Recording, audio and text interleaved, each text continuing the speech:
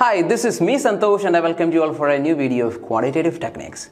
In this video, we are going to learn about one of the most prominent non-parametric tests, which is known as Kruskal-Wallis H test. Kruskal-Wallis H test is a rank sum test. Basically, these rank sum tests are a non-parametric alternative to test a hypothesis that two or more populations are identical. That is, in this case, if the data sets available are continuous or ratio scale, we will convert it into ordinal scale. Kruskal-Wallis test enables us to determine whether independent samples have been taken from the same population or from different populations with the same mean of distribution. This test is an alternative to a parametric test known as analysis of variance test. In that case, we will use the hypothesis that the two populations are identical. That is, in ANOVA's test, we take the assumptions that the populations are normal distribution, and if that conditions were not met, we will use Kruskal-Wallis H test. So the basic assumptions of this test are the samples are randomly selected and the samples are independent, the original variable which followed is a continuous variable, and the two populations drawn are identical. To compare the effectiveness of three types of weight reducing diets, a homogeneous group of 22 women was divided into three subgroups and each followed one of these diet plans for 3 months. The weight reduction in kilograms were recorded as follows. That is, in case of diet 1, the weight reduced was recorded for 0.2, 3.1, 2.6, 6.1, 4.9 and 3.8. Diet 2, 5.2, 7.3, 8.2, 5.4, 6.6, 7.1 and 8.4. In case of diet 3, 1.3, 2.0, 2.6, 3.0, 1.4, 0.6, 4.2, 3.4, 0.2 respectively. The test whether the three diet plans are alike at 5% level of significance. So in this case, three observations were given, such as diet 1, diet 2 and diet 3. First of all, we have to put all the observations in ascending order. That is from lowest to highest. So I'm going to write it on here. 0.2 and 8.4. Alas, I finished. So what I am going to do is to, I'm going to put the ranks on the basis of this. That is, for 0.02, I am going to put 1 and 0.6, 2, 1.33, 1.44 and 2.5 and 2.6. There are two observations with the mean of 2.6. That is, I am going to apply average method, that is 6.5 and 8, 9, 10, 11. And in case of 4.2 also, I am going to apply the average method, that is 12 plus 13 by 2, that is 12.5, 12.5, 14, 15, 16, 17, 18, 19, 20, 21 and 22. So I assign all ranks for all these observations. And next I have to find out from which diet plans or which observations, which sample set these observations came. And in the question we can see that this 0.2 comes from with diet 3 plan, that is, I'm going to put S3, and in case 0.6 also S3, 1.3 also S3, 1.4 also S3, and I'm going to continue with that.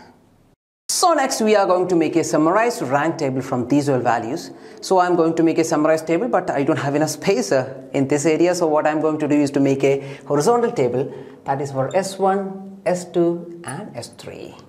So rank 1 belongs to S3, so I'm going to write 1 under S3, and 2 belongs to S3, so 2, and in case of 3 also belongs to S3, 4 also belongs to S3, and 5 also belongs to S3, and in case of 6.5 rank, it belongs to X1, that is 6.5 I'm going to put, and in case of next 6.5 belongs to S3, and 8 belongs to S3, 9 belongs to S1, 10 belongs to S3, 11th rank belongs to S1, 12.5 belongs to S1 and 12.5 belongs to S3 and 14 belongs to S1 and 15 belongs to S2 and 16 also belongs to X2 and 17 belongs to S1, 18, 19, 20, 21 and 22. These all belongs to S2. And the total 74 S1, that is known as R1, and 131 for S2, that is R2, and 52 for S3, that is R3.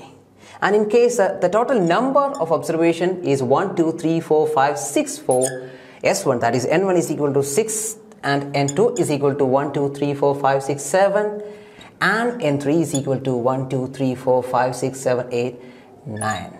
The null hypothesis of Kruskal-Wallis test is that mu1 is equal to mu2 is equal to mu3. That is, alternative hypothesis will be mu1 not equal to, mu2 not equal to, mu3. In this case, they have asked that whether the diet plans are identical or not. So null hypothesis is that diet plans are identical. And the alternative hypothesis is diet plans are not identical. So in order to test this hypothesis, we have to use the formula of Kruskal values, that is 12 divided by n into n plus 1, r1 square divided by n1 plus, r2 square divided by n2 plus, rk square divided by nk minus 3 into n plus 1.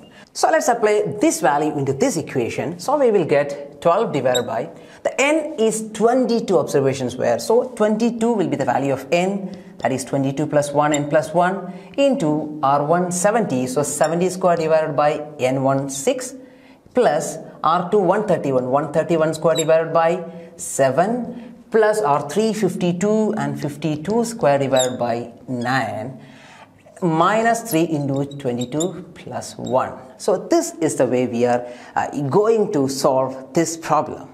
By solving this, we will get the value 15.58 as was the calculated value of H for Kruskal Wallis test, and we have to compare this value with the table value. For that purpose, we have to take the table value of chi-square at a degree of freedom 2. In this case, degree of freedom is calculated by using n minus 1, that is total observation.